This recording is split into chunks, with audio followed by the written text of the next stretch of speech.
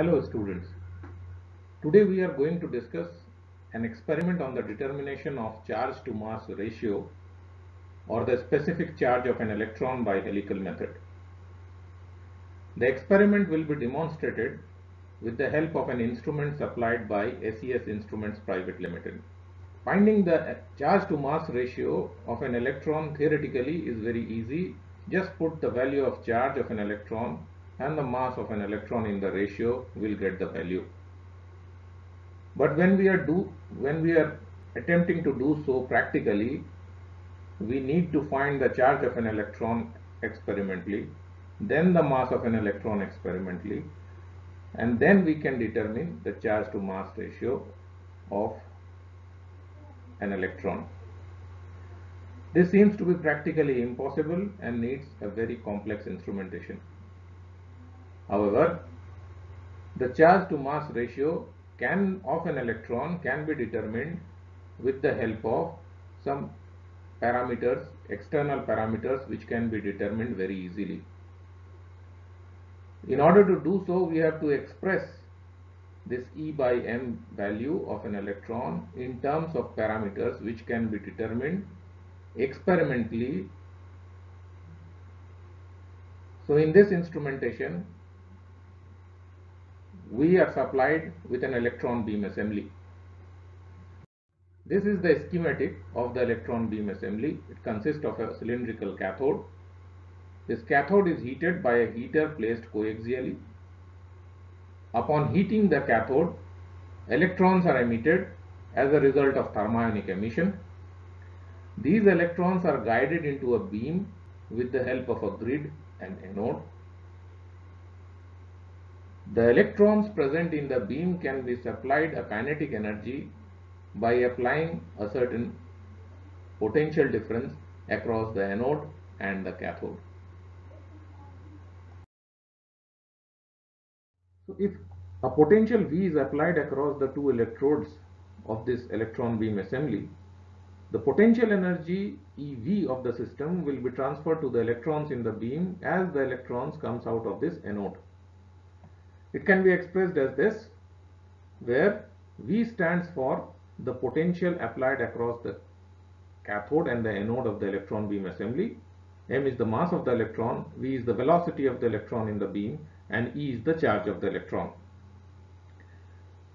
We can rewrite this expression in terms of V, the velocity of the electron, as this. If we allow this electron beam to pass through a magnetic field, it will experience a Lorentz force. If the magnetic field is exactly perpendicular to the direction of propagation of the electron beam, the beam will curl into a circular loop. For all angles other than 90 degree, the electrons in the beam will have a velocity component parallel to B, as a result of which it will curl in the form of a spiral. So for an angle 90 degree, we can rewrite the Lorentz force expression as EBV. We will use this expression for our further experimentation. We assume for this experiment, we keep the magnetic field perpendicular to the direction of propagation of the electron beam. If the electrons curl in the form of a circular loop, it will experience a centripetal force, and that force will be provided by this Lorentz force component. So we can write another expression as this. Here R is the radius of the circular loop. So we can write V as EBR by M. We can compare this expression and this expression and write them together as this. Looking into the expression, it is clear that we can get an expression of E by M in terms of parameters like external parameters like V, B and R. V is the potential across the electrodes, which we can measure with the help of a voltmeter. B is the magnetic field in the vicinity of the electron beam, which we can measure with the help of an Gauss meter. And r is the radius of the circular loop which is formed due to this Lorentz force, and this radius can be measured with the help of a meter scale. We can rewrite this expression in terms of diameter as this. So by determining these external parameters, we can get an expression for E by M. Determination of V is possible with the help of a voltmeter, but determination of B becomes critical from a practical point of view, because you have to place your Hall probe in the vicinity of the electron beam. The entire electron assembly is inside a discharge tube which is maintained at low pressure of an inert gas. So putting a Hall probe into that system will be difficult. So now, from practical standpoint or from practical point of view, we have to express B in terms of other parameters which can be easily determined. One way to do so is we can use an electromagnet to produce this constant magnetic field. And if we do so, we can express this value of B in terms of the current through the coil, number of turns in the coil, and the diameter of the coil. The best way to generate a constant magnetic field is through a solenoid. But then the practical limitation comes. If we have a solenoid, then we have to place our discharge tube inside the solenoid to get a constant magnetic field. If we place our discharge tube inside the solenoid, then measurement of D becomes difficult. So one simplification can be done. Instead of using a solenoid, we will use a Helmholtz coil. Helmholtz coil is another practical arrangement where we can get a fairly uniform magnetic field between these two coils. A Helmholtz coil consists of two coils, two similar coils having same radii, same number of turns, and when they are separated by a distance equal to the radius of the coil, the field between them is most stable. We know the magnetic field at any axial point due to this circular loop, which is at a distance d from the center of the loop, is given by the expression this, where A is the radius of the loop and N is the number of turns in the loop, I is the current through the coil in the loop. So if we want to find what is the effective magnetic field at the center of this coil, then this D will be equal to A by 2. So putting D equal to A by 2, we can rewrite this expression as this. Now we get an expression. So total magnetic field at the center of the Helmholtz coil will be a magnetic field component due to this coil, which is along this direction, and another coil, this coil, second coil, which is along this direction. So the total magnetic field will be the magnetic field due to the left coil, the magnetic field due to the right coil, that is twice the magnetic field. So we get an expression of magnetic field in terms of known parameters like number of turns of the coil, current through the coil, and the radius of the coil. We replace B in the previous expression with this one, and we get this.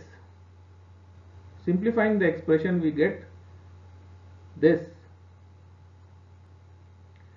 The bracketed term consists of parameters, constants and parameters which are constant throughout the experiment.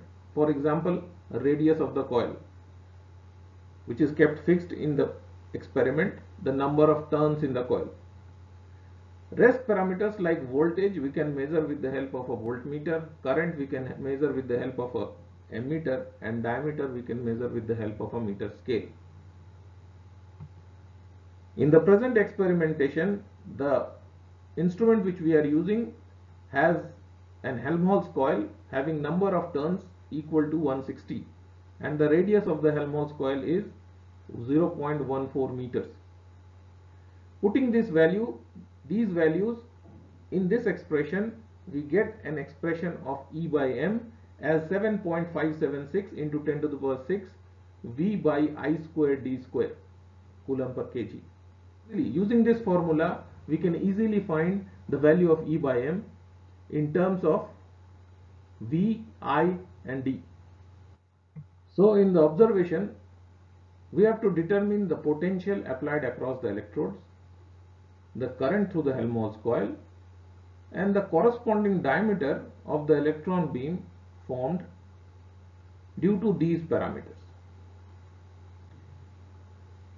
Well, for a fixed potential, for a fixed current, we can determine one value of D, and this gives you a value of E by M. That can be a one-shot measurement.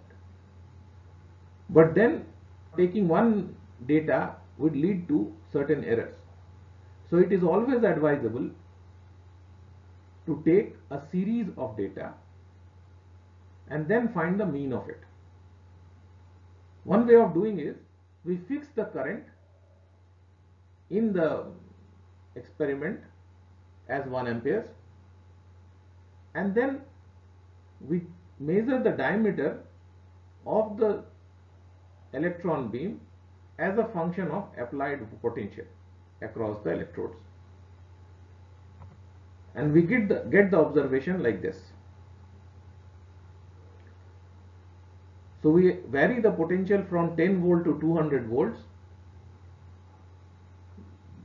We place our crosswire towards the left end of the loop and then towards the right end of the loop. Subtracting these two, we get the diameter.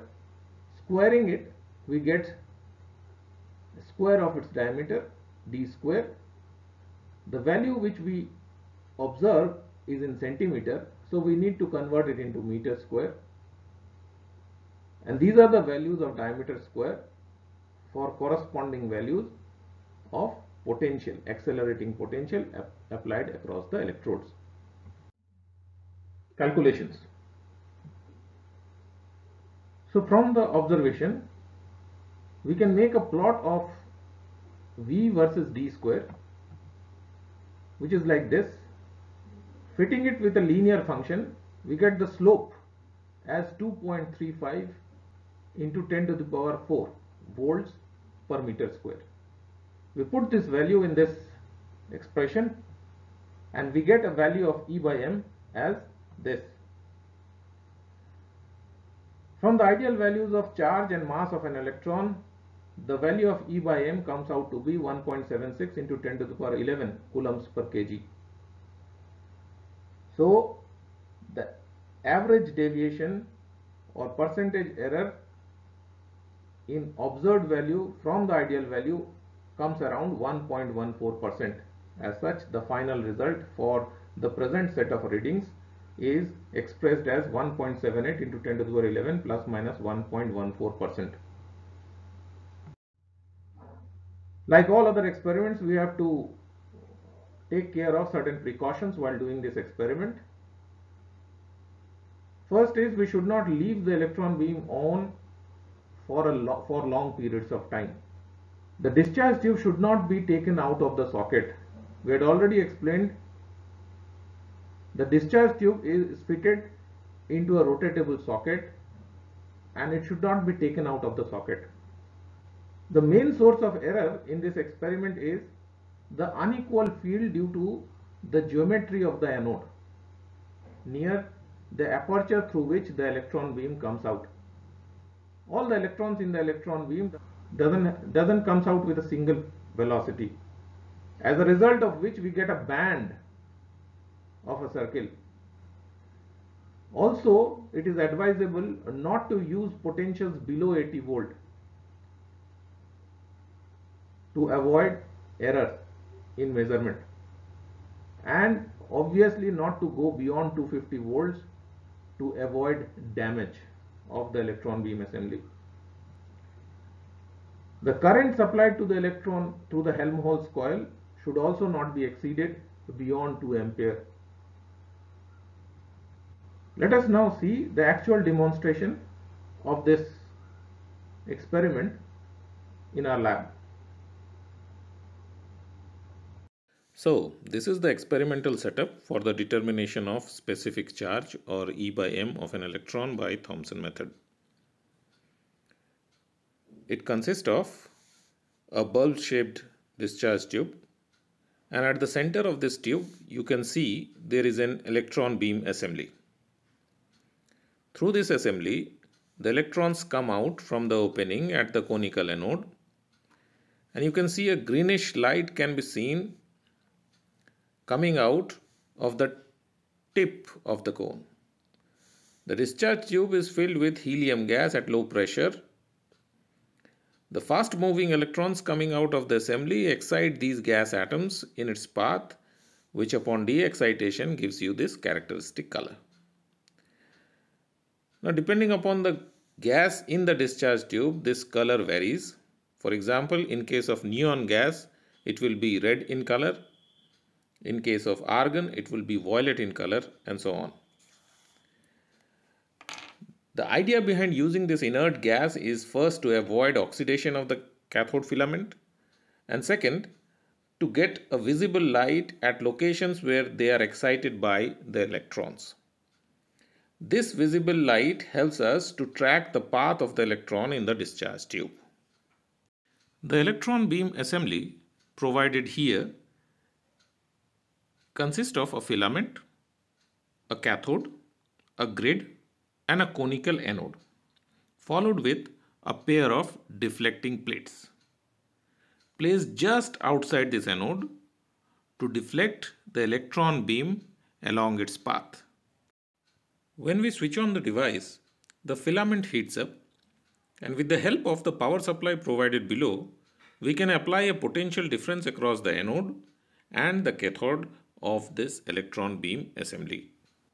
So in this process, the electrons produced by thermionic emission from the filament comes out of the aperture with certain kinetic energy. The grid and the anode have holes through which the electron can pass through it. The potential difference across the cathode and the anode can be adjusted using these two knobs. The first knob is used to adjust the range, and the second knob is used to make adjustments within this range. This meter is used to see the amount of voltage applied across the two electrodes. Thus, this meter helps us to record one parameter which is used for the measurement of E by M. The discharge tube is placed at the center of a Helmholtz coil. We know that the Helmholtz coil is meant to produce a constant magnetic field within the region between its two coils. The number of turns in the coil and the diameter of the coil is kept fixed. The current is supplied to the coils through a power supply which is placed within this control unit, and it is controlled, or the current is varied with the help of this knob. By adjusting the current, we actually adjust or control the magnetic field produced between these two coils. The discharge tube is placed exactly at the center of these two coils so as to ascertain that the electron beam is exposed to a fixed magnetic field. The tube is placed on a rotatable socket. A scale is provided on the socket which measures the angle by which the discharge tube is rotated. The idea behind rotating the discharge tube is to change the angle between the direction of propagation of electrons and the applied magnetic field. By rotating the discharge tube, thereby changing the direction of propagation of electrons and the applied magnetic field, the track can be changed from a circle to an inward or outward going spiral. For this experiment, we keep the angle between the direction of propagation of the electron beam with the magnetic field to be equal to 90 degree, so that a nice circular track of electrons can be achieved. Now, since we had already talked in detail about how to determine the potential difference and the current to determine the E by M value of an electron and also their effects on the electron beam track, let us now discuss how to measure the diameter of the circular electron beam tracks formed at various values of potential and current. If you look into the apparatus, you will see a scale is provided over which an eyepiece writes. The scale is so positioned that the crosswire of the eyepiece measures the diameter of the circular tracks. The eyepiece can be moved to measure the ends of the track on a fixed horizontal plane. By subtracting the readings of the two opposite ends of a track, its diameter can be ascertained. This is how we determine the potential applied across the electrodes, the currents applied to the Helmholtz coil, and the resulting diameter of the electron beam track formed. These are the three parameters required for the determination of E by M ratio. This is how the illuminated track of an electron beam looks in dark. It can be seen that by increasing the magnetic field, the diameter of the loop decreases, and by decreasing the magnetic field, the diameter of the loop increases. It can also be seen that by decreasing the applied potential, the diameter of the loop decreases, while by increasing the applied potential, the diameter of the track increases. By changing the angle between the direction of propagation of the electron beam and the applied magnetic field at angles other than 90 degree, the circular tracks become a spiral. But for the present experiment, we will keep the angle fixed at 90 degree so that a nice circular pattern forms. And with the help of the scale provided, we measure the diameter of the circular track for each values of V, keeping I fixed at different values. Using these values, we determine the specific charge or E by M value of an electron. You can also perform this experiment while being at home in various virtual lab platforms. The details of such virtual lab platforms are provided in the description box. This is all for this experiment. Thank you for watching.